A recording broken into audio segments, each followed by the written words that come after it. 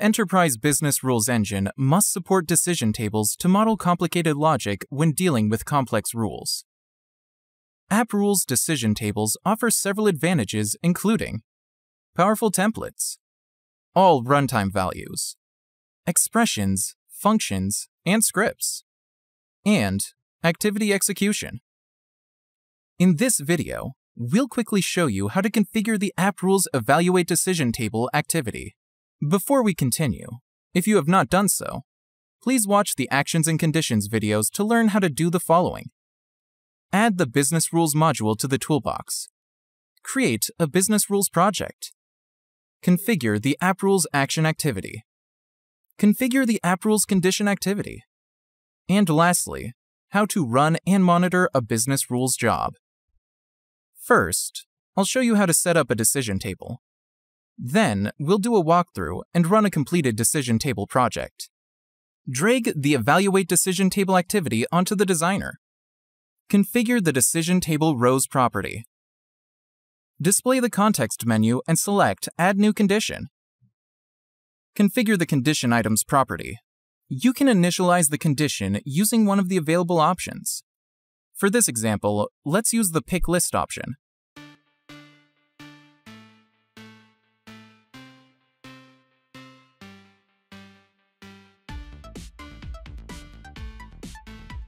Then, we'll configure the template for the condition.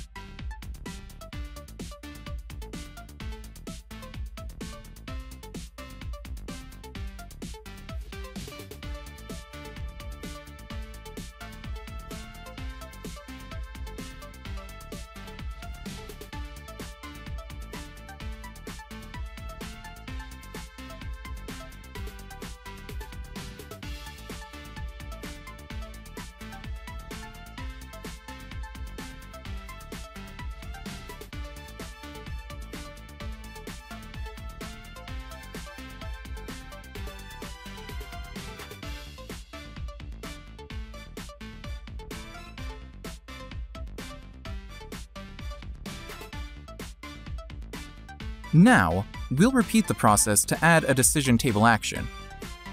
Display the context menu and select Add New Action.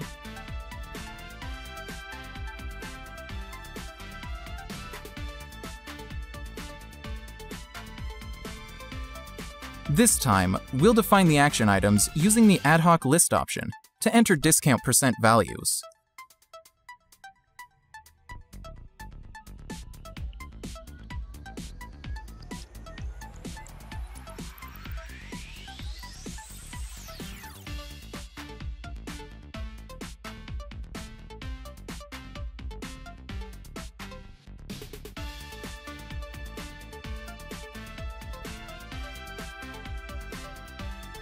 Now, let's create the template for the action.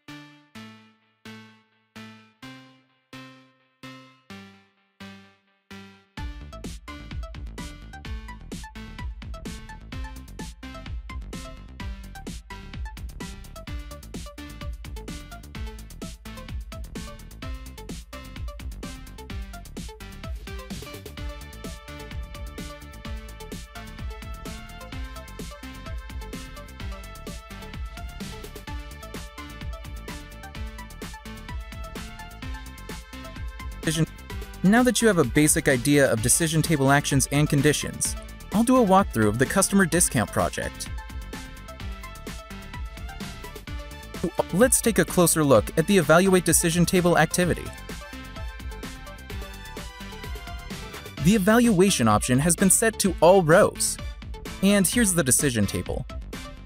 This decision table has been set up to apply a discount and/or free shipping to a customer order.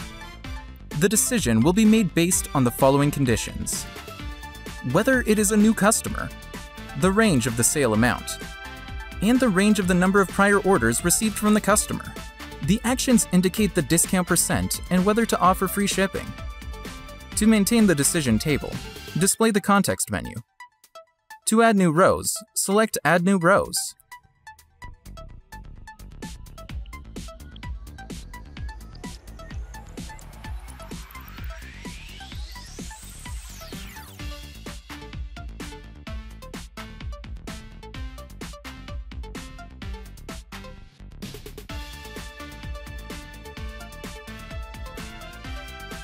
Note that the View Execution Result checkbox has been checked, so we can view the results when it is run.